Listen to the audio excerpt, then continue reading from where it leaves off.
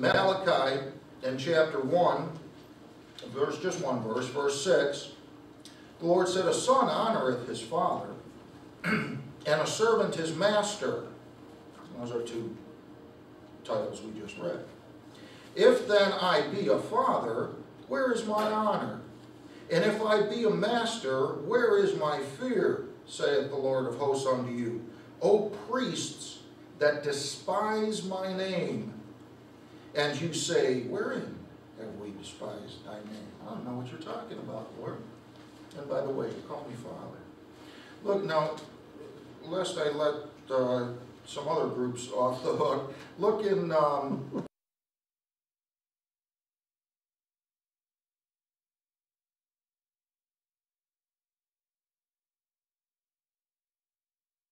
to come over and over and over again and bring their sins, their thefts and murders and all of those things, and it delivers them so that they can go out and do it again and again and again and again. See, we are delivered to do all these abominations. That's how the system works. It frees us up to continue to sin. We come back, we get delivered, we go out and do it all over again. Now, Psalm 16, if you would. Back over into the book of Psalms. Let's take a look at this drink offering.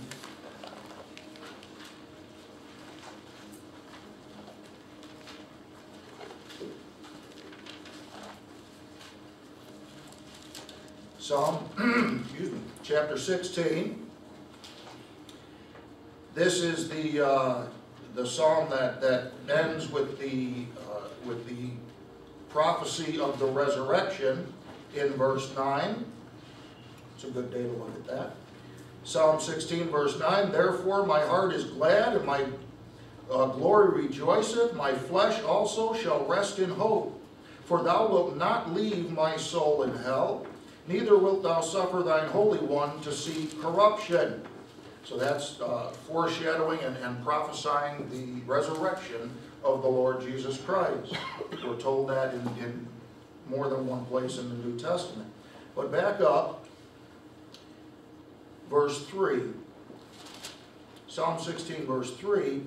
"But to the saints that are in the earth, and to the excellent, in whom is all my delight," the goodness of the Lord extends to them, "their sorrows shall be multiplied that hasten after another God.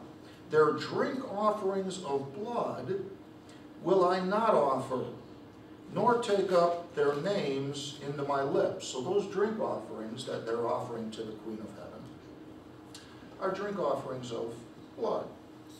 And we won't, we won't go too far into that. In fact, I don't think we'll step any further into that at all, except for to say that I grew up in a system, and many of you may have, and many of you know people who partake on a regular basis of these drink offerings of blood. This is not some ancient barbaric thing that fell out of favor when man got civilized. This religion exists, and it's thriving as we stand here this morning. Come with me to 1 Corinthians chapter 10.